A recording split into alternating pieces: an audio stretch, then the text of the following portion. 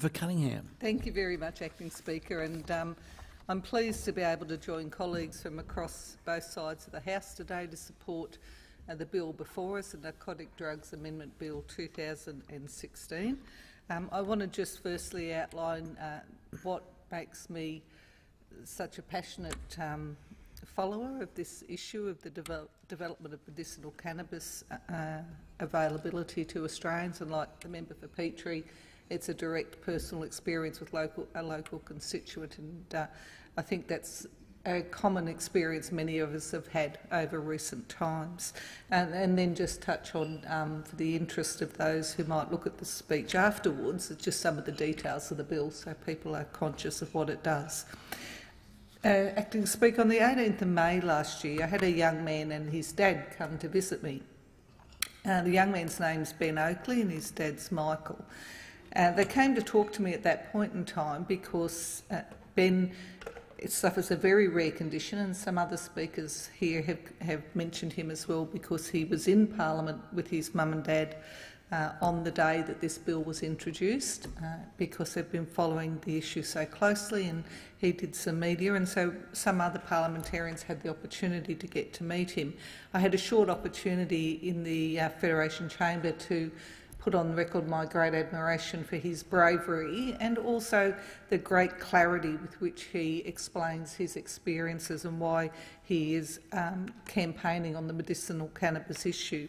But in May last year, Ben and his dad came to see me because they were organising a fundraising walk to help with some of his costs, and at the time he wasn't using medicinal cannabis, and so that wasn't an issue that was on the radar. It was really just to make me aware of his condition and what he was living with, and to see if I could assist with their fundraising efforts, which I was pleased to do. I want to just use Ben's and his dad's own words in describing their experience, because I think they speak more powerfully than anything I could say. And if people want to follow Ben's story, he has a Facebook site called Roll On Ben Oakley, and it's a very powerful way to get his story out there, and it's, I think, very encouraging how positive he and his family have remained. So Ben's dad on the Roll On Ben Oakley Facebook describes what actually happened to Ben. And these are his words. On the 21st of November 2012, my son, Ben Oakley, collapsed after a cycling training ride. At the time, we all thought that he had pulled a muscle, but this was not the case. Many months of pain and discomfort were to follow without explanation as to what had happened to my fit and active boy. Ben has stiff person syndrome, a 1 in a million neurological disorder. In Ben's case, it affects his mid-spine and has left him in constant pain. It appears that Ben is the youngest person in Australia at this time with this horrible process. Ben has gone from a cyclist and triathlete to a wheelchair for anything more than a very short distance. Please watch the video attached to this post. It is Ben's story in his words. It's very hard to watch. It's harder to live with. Ben has acute full-body muscle spasm. Even amongst SPS sufferers, this is rare. The spasm appears similar to an epileptic seizure, but Ben remains fully alert, aware, and in the most intense pain. Ben has described what happens as: imagine taking a taser and holding it against your spine. A few weeks back, Ben had the worst day anyone could possibly imagine. Over the space of 9 hours, Ben had 61 of these spasms.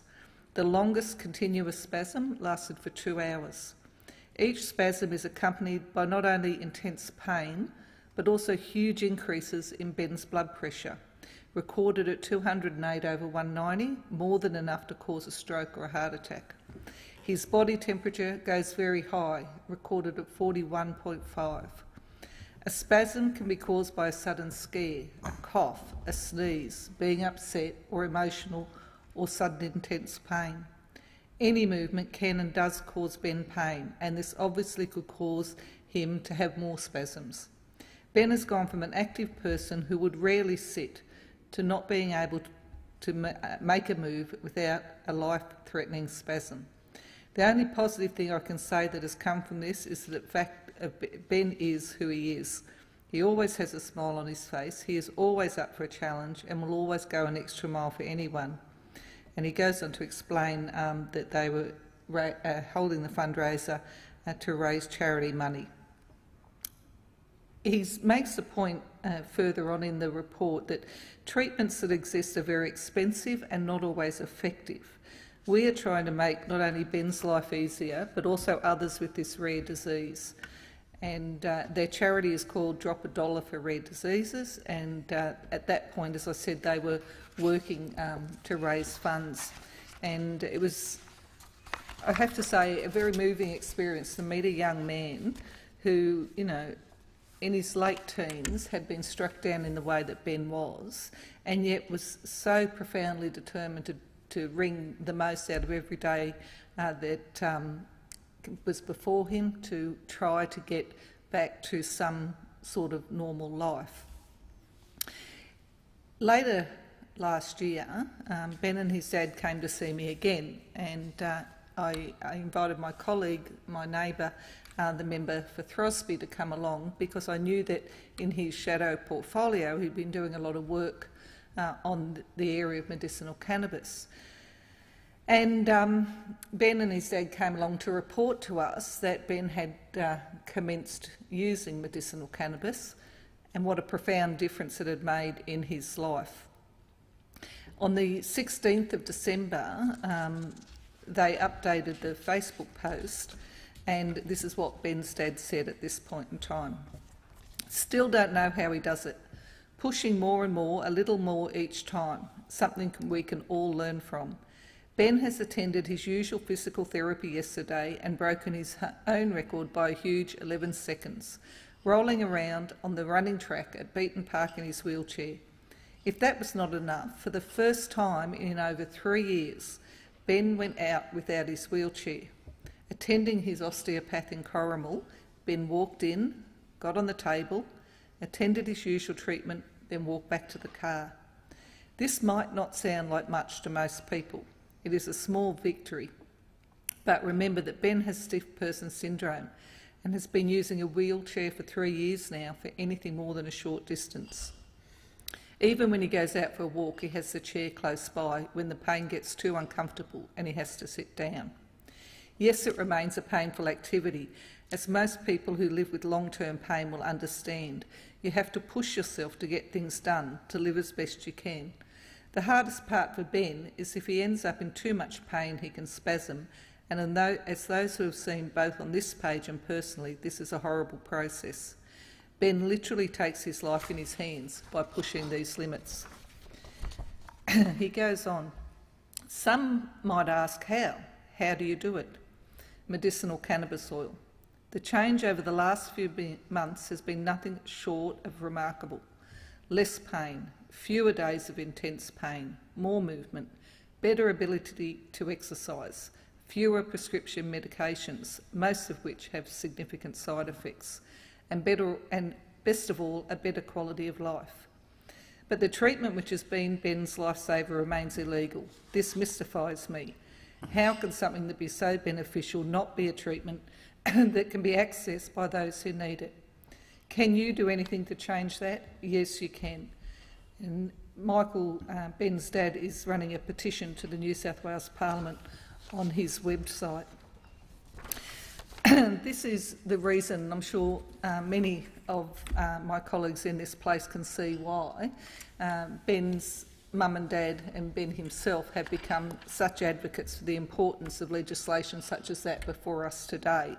And it is an astonishing thing to see the difference between the young man who came to see me in May last year and the young man who did a press conference on the lawns just outside this chamber and was able to leave that press conference on his own 2 feet with myself and the member for Throsby.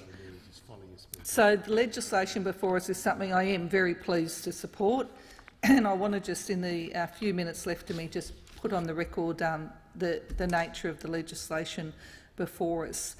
It is, of course, legislation intended to regulate the cultivation and production of medicinal cannabis. And this particular bill will amend the Narcotics Drugs Act to permit the licensing of growers of medicinal cannabis in Australia. It will provide new definitions for the issuing of licences for cannabis cultivation and production. It will provide a fit and proper person test to be applied to licensees by the Department of Health, and it will override state and territories where there are direct inconsistencies with the licensing provisions in the bill. There is, of course, I think, almost unanimous support across, certainly bipartisan support between the major parties, but I think unanimous support across all parties for the successful passage of this bill to achieve those purposes. It is true that some may find it a bit confronting and controversial. Indeed, on even the Facebook and the Illawarra Mercury website, when they covered Ben's story, some people understandably still expressed some confusion and concern and reservation. But I think that it is well and truly time that we took these steps towards making medicinal cannabis a reality for people, and it does need to be appropriately regulated to ensure consistency of quality, dosage and so forth for people who are using it. And the Australian Labor Party is very pleased to support progress on that matter. We do know too that there is quite a lot of evidence, not only the anecdotal direct personal experiences such as I've shared with the House today, but research available about the benefits and potential benefits of medicinal cannabis, but it is true that more work needs to be done on that space. We are concerned, all of us, for families who are accessing medical cannabis products via what is in effect a black market, obviously because of direct legal problems for them, the risk of arrest and conviction, the quality and reliability issues that I've just mentioned, and the need to have an independent authority that provides some assurances to them about what they're using. The bill before us is absolutely a step in the right direction.